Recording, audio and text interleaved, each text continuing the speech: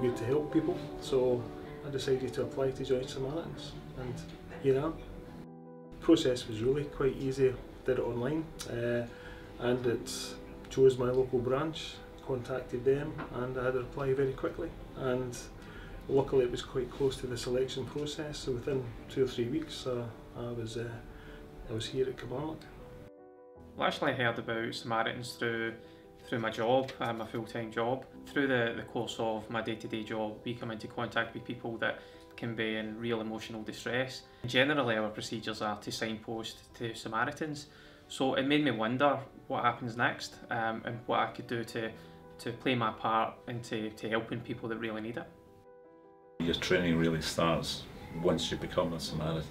Yeah, the training programme is wonderful. It sets you up for your first call. But once you've had your first call, that's when your training really starts. And you never stop learning. Every call is different. We don't always deal with people that are suicidal. We deal with all sorts of problems. And we have to be ready for that and deal with them and listen very carefully to what they have to say. Focus your attention on them. Show that you care and never give advice. Empathise as much as possible, but never give advice. Difficult to start with. It is very, very difficult because you naturally want to give people advice, but you train yourself out of that. You are there for them, but you don't give advice because it may be the negative thing to do. It may completely reverse what you're trying to do.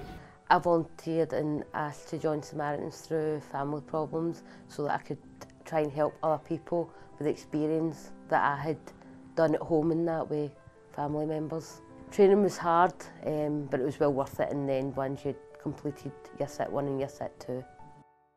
The selection day when I went along, it was a general information session where it was explained a little bit more about Samaritans and what the expectation was in terms of duties and things like that. Well, at the end of the selection day, once we had our group activities, there was a discussion, a one-on-one discussion with one of the selection team members, where it was explained that Samaritans can come from all walks of life, and the only requirements is that you're able to listen and be non-judgmental.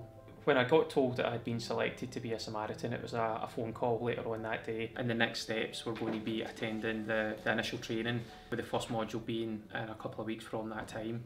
Once I started training, it was 6 months training that included classroom-based training and also mentoring, where you had a colleague that was sitting with you when you were taking calls, which was very, very valuable. The first time I picked up the phone, it was like stepping into the unknown. When I was listening, when my mentor was taking phone calls, it seemed really, really straightforward. The conversation was flowing. When I took my first call, my mind went completely blank. And then once the person that I was speaking to on the phone started talking, things just started to slot into place. The training started to come back to me, and I got over that initial panic feeling, and it just became natural. Well, apart from the obvious telephone calls that we have, we also use SMS, and we use email, and we have callers who drop into the branch for a face-to-face. Just when the branch is open during the day, up till 9 o'clock at night, but it depends on a particular day that we're available to open up. As a probationer volunteer, I've been at a local school with my mentor, as it turns out, to speak to 5th year pupils at a local academy. I've also did a mental health day with the same school and manned a stall there to speak to pupils and staff at the school about what Samaritans do. It's important to note that we don't give advice as Samaritans, and that's one of the things I think I struggled with at the very beginning, to be told that we wouldn't give advice. But in actual fact, when you go on the phones and you complete your training, I think it's really important that when you give people the time and the space to speak on the phone and you support them with that, it's probably one of the most empowering things you can ever do as a Samaritan.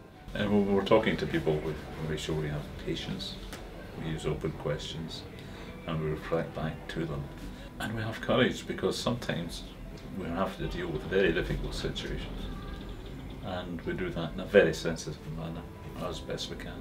And that's where the skill and the training really kick in. But you never stop learning. You always learn. Every time you come and watch, there's something different to deal with, and you'll learn. It's interesting being a support volunteer. I get to do all sorts of different things to help out the running of the branch. I get to go on school talks, which is quite important for the branch to get out there to let the younger people know who we are and what we do. I also attend information stalls, basically helping give out information about what we do, and it's very interesting and it's nice to get involved in something. Even though I'm not a listening volunteer, I still feel that what I do is quite vital to the branch. We go out to schools. Obviously children are an important part of this whole thing, where caring for mental health, because we've all got mental health, young or old. We go to prisons, the guys there, or girls, they're under pressure, they're at a difficult time in their lives, so we'll go out and we'll support them.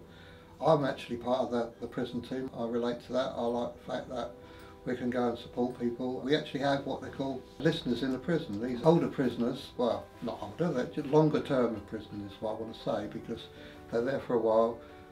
And a lot of these people, they've decided that they want to turn their lives around, put more back into society. So we go and train them up as what we call listeners.